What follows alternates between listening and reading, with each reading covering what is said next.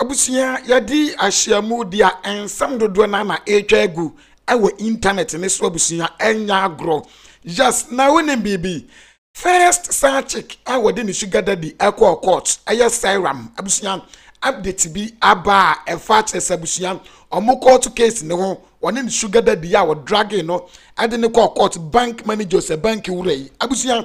update bi aba na dia na ekọ ye behwe ewo Sh0cking so Akwaboah papa afri mu ya na busia Akwaboah papa edie ne kono dia na ekọ ye behwe ni nyina awode yan awo Sh0cking so hajia for reons ni case no abusia kirasa busia entwam ye ginamu gargare ade aba efa hu nyina no amazing mede ebrew awo Sh0cking so na busia ye ne kan entie Sh0cking ya wode ni sugar daddy akọ court yente de ekoso a efa wo mo ho so far de emsa baba wa no oye asa agina ni so o ka bia papa ne de ma no abusuya court a order girl ne say onfa ka ne mbra nti emsa enoma bia ojeje free papa ne ho no court e beje sa de ne back ama baba wa no kire sa abusuya enoma nka wo pe e de ka hu nyina no aye ne ka abusuya yente de ekoso ha say ye oye agina ni so nti sanya udi kan ye no ene ye call court otemafo Olivia obin owusu etna ekonwa mu no ena ekoba ne se eye owura Ernest akwasi ni mako efa na lawyer for so eka che court ne se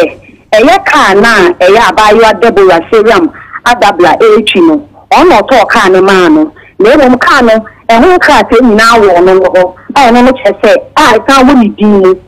no no che se ka na nya abayo ne dia na emo fi fa te ni ba court yi abayo ni da su chika no enu nti no court ne nje ka na ma no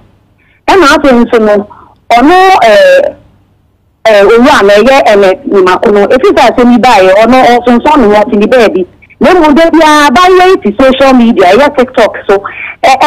de no foni ni won sensem to ho na no o tra court ne say court ni ma abayo ni enjai se ogu ni din fi ana te ogu ni fi no na no na otemofo no otena akonya mu no odi tu ja fe eye ka no sesi ano enya abayo ne dia na aten so enye ya ne dia enti sesi ano kan embedi register no ho ehun kata sem nyina so eye owura eletni mako ofa ni nyina ema register no ko ti se ebeboa atem newie enti sesi ano enne me no ka se abayo no ba court no kan no chiba court no but after no ta kan enye ni break kana aten so en kan nye owura ne dia abusia ekapa nie na chese ka no na wunia drive de call to but wunia end drive emfa nkofie biem ana de em se gaga no chese eso beti se wi ama wunia ahunu chese se ni jimio se ni nkwase animu abusia Sh0cking awade ni sugar daddy akokot ye hwe de besi because ajajefo ni nyina wo Sh0cking o medi maw na the Sh0cking kochina nko no so adrage no ade na kokot sa adanya Seyram krade ne de kokot no wodi bim ondi maw abusia na make no mu nyina ye den e wo Sh0cking court ne beji na se omutuna atem na suwie na so mu bo atem na court no e na be chere ka no se ya abayo ne dia ana se eye owura ne dia na be social media na abayo ne te na o kika nsem no court na san cheche esi na ekọ abayo ne owura ne o mo pese on be ti obi biara eni ma stem e wo be bia social media na se radio kwa so na se TV so mo bia enye interview bia obi anso enfa stem no konkot na social media so engu ni nyanku hu fi na no abayo no so lawyer for ka se odi owura no won sensem to social media so no na enye no kwa na mo eye video so ma ye etwem wo mu na odi aba to social media enti enya ade fofo na oye na mo ya ade bia etwem enti no se court na kan wati enti ni bisa ya nia esi wo court eni na me de tujan abusia na kire said first Sh0cking awode kire se ni sugar daddy akokot so far there ekeka akono abusia anhwe yi na enoma bebere abuwa ka wunu asemu o sanka gokope dan ene enwa de ade sika binom ade aka ho ene send ka akora we use to yaje ede afri ni nsam abusia yɛmfiri ne die so na yɛnkɔhwɛ Akwaboah ni papa afrimu ya nyankopɔn ɛmfa ne kra ɛnyɛ den ensie yie nipa de oyɛ den obewu enti na owo wiase na wabɛgidin wate ase unya sika wi na wagidin because edin engu but nipadua ne de ɛyɛ den egu hwɛ Dr. Kwame Nkrumah owu ye enye ne but se yebo ne din enye ebi ni sɛ mabɔ ne din wate ase ne din no elivi abusua Akwaboah senior ono nso ebeye bi bema beye bi na wameye den wameye ni nyina ono nso ebeye bi em say ne mra so amanyankopon ayeden ato ne nsa ede afra no awo no ankasa ne ba ani din ade Akwaboah na wo break isa ni suwe ede ma Ghana afo nyina se ne papa afrimu ya na busia ma menkan ade bi wo kasa yi emfa emmaw efa Akwaboah papa ewu ne ho Fred Sh0cking ababe posti we ede afa Akwaboah papa ho na tie abusia Fred Sh0cking say our unfinished business. Rest well, Kwajo Akwaboah. I am sorry for your demise, my senior keyboardist, and I am also grateful that I never ever rejected your cause for the little favors you sought from me. You were happy when you heard that I had revived my studio after my ordeal for almost 7 years. The last time we met physically was at the funeral of A.B. Crensel on the 15th of November 2022 when you asked me to hold your hands and direct you to go greet the wife of A.B. Crensel. Abusian say Akwaboah papa like losing his sight before say will be free. What I say and on Akwaboah so e release anyum bia so far media sa anyum no before so be free mu kra no na ya me dey baby kra ya me dey pa ne say baby am sa Akwaboah e kan say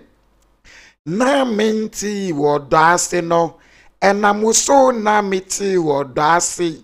na safei akiki minya afei na woko no way abusia akwanom ena ya me dey pa abusia yan shine and I just Fred Sh0cking eto asotwe said I had booked I say according to Fred Sh0cking I say I had booked my studio ready for our high life recordings when you called me from Techiman on the 13th April 2023 not just April year ya Fred Sh0cking say Akwaboah senior efreno abusia and oto asotwe said I say 2023 that you were relocating to Kumasi for good because of the difficulty in your daily life in Accra, and that you will call me for the recordings when you settle. When you settle, you fought hard to bring your health conditions, especially your eye problems, to get a solution. Now. Praise the all famous man. Rest well, one of the prolific keyboardists in the world. I am sad and thinking of what will happen if we go through such turmoil. Wouldn't mia shemenako ahina yadiko nsio na aboyi daye Kwajo Akwaboah, the father of Grandstorm, the father of Glandstorm, Akwaboah, good bees don't rattle. Abusia, according to Yakani saying Fred Sh0cking, yes. Abusia, so far the area ko atiase yes imagine say woni ni party ko na wo hu ni biem obo ekra jawa na say oge ekra jawa awotiase no enumpo eya na enye ize na wo ni odofo biti ko na wa free mu ya abusia the chance family aba comment ewo Akwaboah ni papa wo ne wo say aw my condolences ana amrado so Sh0cking strong mind burn and so rip to the legend my condolences to you brother and the family abusian yes na so far there abusian Akwaboah chese adiato nani yes achese amazing me ma wide den wonu de airco na wodin bibi